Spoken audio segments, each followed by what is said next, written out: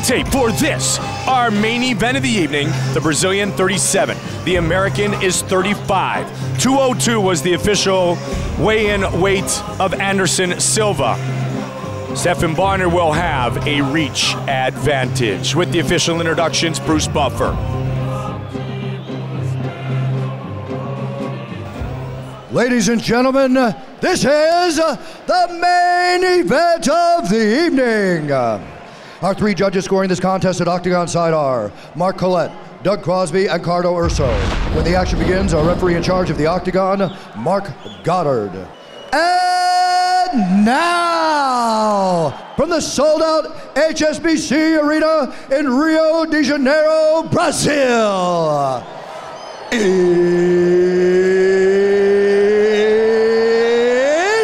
time!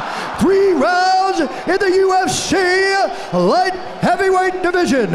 Introducing first, fighting out of the blue corner. This man is a mixed martial artist, holding a professional record. 17 wins, 7 losses. Standing 6 feet 4 inches tall, weighing in at 205 pounds, 93 kilos. Fighting out of Las Vegas, Nevada, USA, the American Psycho, Stephan Bonnar.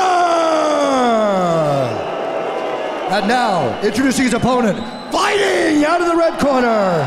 This man is a Muay Thai kickboxer and jiu-jitsu fighter, holding a professional record, 32 wins, 4 losses. Standing 6 feet 2 inches tall, weighing in at 202 pounds, 91.5 kilos. Fighting out of Curitiba, Brazil, presenting the undisputed UFC middleweight champion of the world, Anderson, the Spider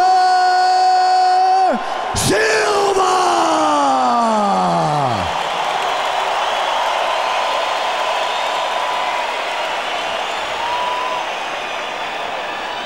Okay, gentlemen, you understand the rules that you're fighting under. You listen to me at all times, you keep yourself protected at all times. When I say stop, you stop. Toque a luvas, touch gloves, let's do this. Main event, Anderson Silva, Stephan Bonnar. The American Psycho has said for years, I've been trying to top that Forrest fight.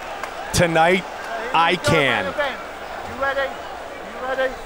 Let's do this. Here we go!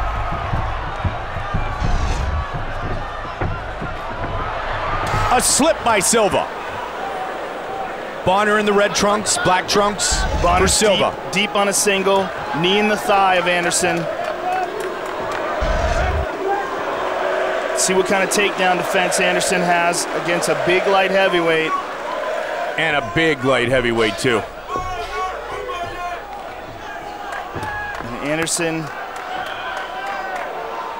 maintaining a whizzer on the left overhook. Whoa. The overhook on the right arm. Trying to get that knee. Controlling the bicep to the left, trying to keep Bonnar from getting behind him and dragging him to the ground. That's what Bonnar's trying to do right now, and Anderson turns towards him. Very nice. Well, that's what you talked about, Joe. Would that be his plan? I would imagine it would be. He's got double underhooks here. I believe he has an underhook at the right side, and that's a good position for him. Yep, he's got it. So what he wants to do, Anderson's got very good takedown defense, a very underrated takedown defense. We really saw that in the second round of that last Chael Sonnen fight. Second best takedown defense in middleweight history, possessed by Anderson Silva. Who's got the best? Let me look at my notes. Brad Tavares. Okay. Yeah, that's why I didn't remember it right away. No disrespect to Brad. Absolutely, the fine Hawaiian. Elbows, short punches. 3-round Bonnar fight, don't forget. Good underhooks by Anderson. Now Anderson has double underhooks. This is the kind of fight that Bonnar wanted to make. A dirty, ugly, close fight. Anderson's got the plum, though. Bonnar has to be very careful here because Anderson is a master at that technique. Good underhook by Anderson, turns him around.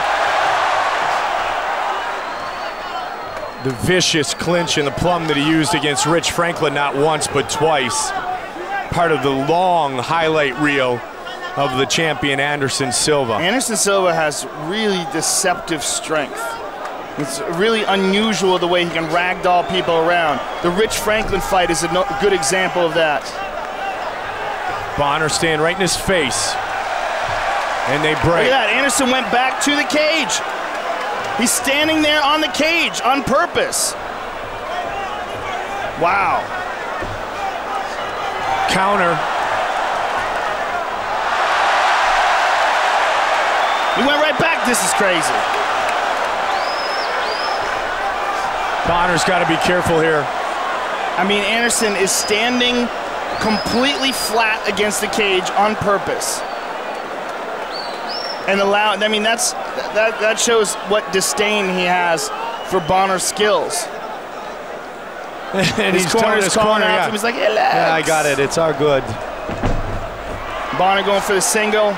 Good elbow by Anderson.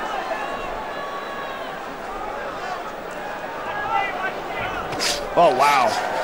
Good shot. And he generates so much power with those short punches, Joe. Well, his technique is perfect. Yeah. He's got fluidity. He has got head movement that is second to none as well. Well, he also knows how to turn when punches hit him, so they roll. Roberto Duran was a master at that.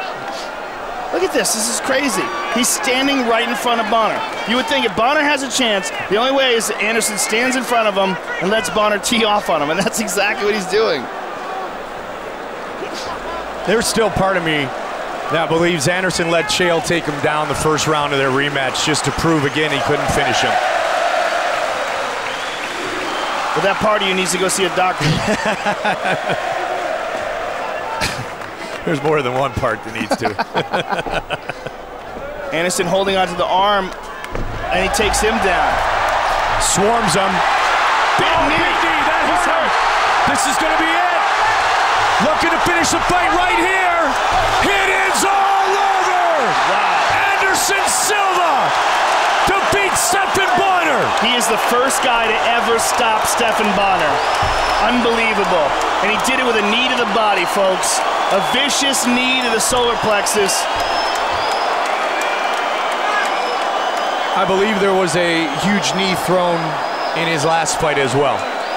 His knees are just outstanding. The best in the business. Yep, and a knee changed everything against Henderson. And there's this fluidity to the way he throws these techniques, the punches and the kicks. They're so efficient because his technique is so good and he's done it millions and millions of times that they just have this maximum power that he delivers them with.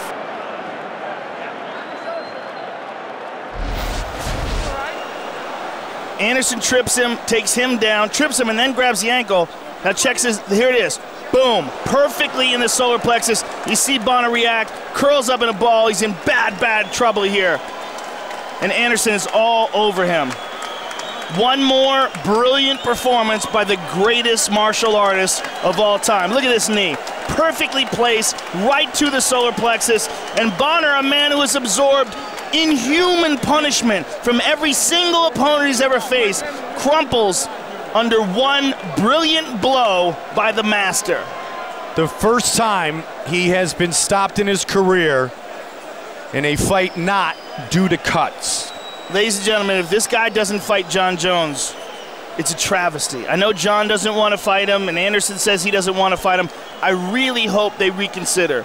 I know they have great respect for each other, but you know what? For history's sake, these two men need to fight. He is the greatest of all time. 3-0 at 205, 16-0 in the UFC. Here is Bruce Buffer. Ladies and gentlemen, referee Mark Goddard's called a stop to this contest at 4 minutes 40 seconds of the very first round. Declaring the winner by TKO, Anderson the Spider